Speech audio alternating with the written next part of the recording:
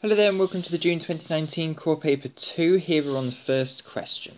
So part A is proof that tanh h inverse is equal to a half ln 1 plus x over 1 minus x. So the first thing we have to recall is the definition of tanh or tanh x. So we're going to set y equal to, so we're going to find an inverse function, aren't we? So if we set y equal to tanh x, what we're going to try and find here is an inverse function for y rather than just tanh h inverse. So what we'll do then is we'll recall our definition for tanh x, and that is going to be e to the 2x minus 1 over e to the 2x plus 1. You can recall this by doing sine over cosh and then just recalling your definitions of sine and cosh and then simplifying, but this is what it is here. Let's now multiply that e to the 2x plus 1 onto the other side.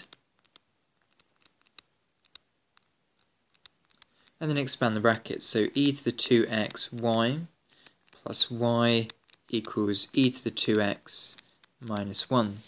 What I think I'll do now is I'll group all my x's on one side. So I'll make it y plus 1 on the left and e to the 2x minus e to the 2x y on this side.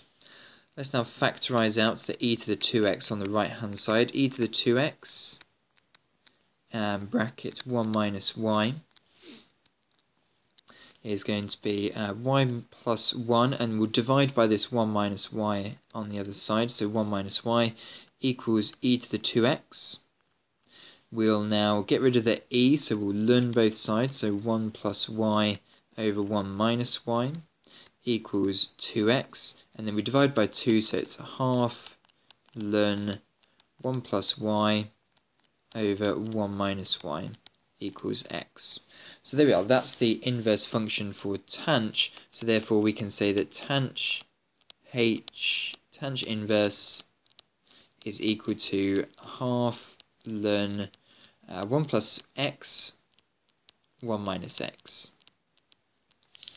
And the value on the range of x is going to be, k is going to be 1 from minus 1 to 1, because that is the range of values for which this bracket here will be positive for. Otherwise, if it's outside of this range of values, then it's going to be negative. So k equals 1.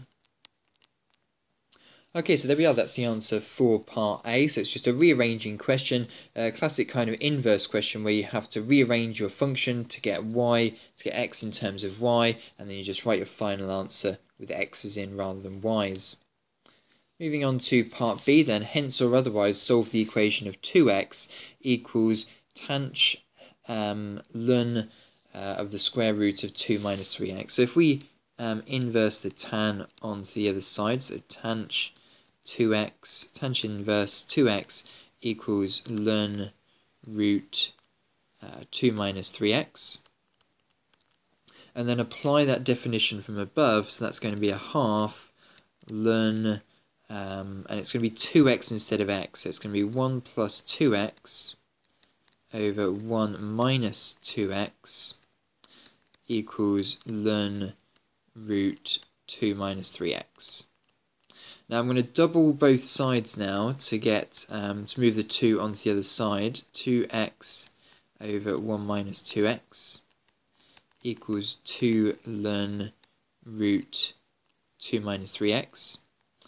And the effect that will have is it will now be able to be moved inside the logarithm as a power, so it will now be squared, which will cancel out this square root here. So then when we also simultaneously get rid of the ln's, we're going to get 1 plus 2x over 1 minus 2x equals 2 minus 3x. So we've incorporated the 2 inside the logarithm, that will cancel out the square root, and then we get rid of the ln's on both sides. Let's now expand let's multiply the denominator of the left onto the right, so 2 minus 3x times 1 minus 2x. Expand your brackets on the right hand side.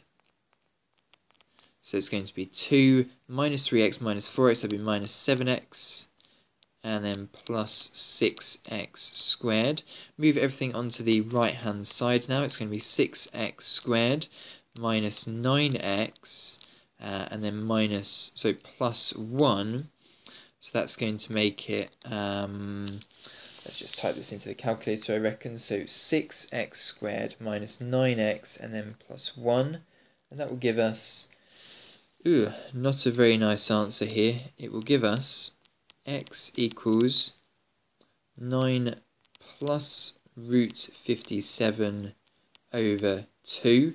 Let's just make sure that follows the set of rules from above. That's 1.379. So is this allowed? Because x is only allowed to be in between 1 to minus 1. I don't think that's going to be allowed, but the next one might be allowed.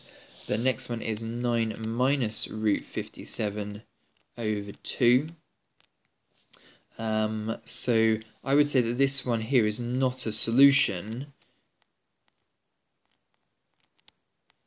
because x must be defined between minus 1 to 1, so it's just this solution here. Okay, so there we are. That's the answer for question 1 there, worth 10 marks in total. Let's now move on to question 2.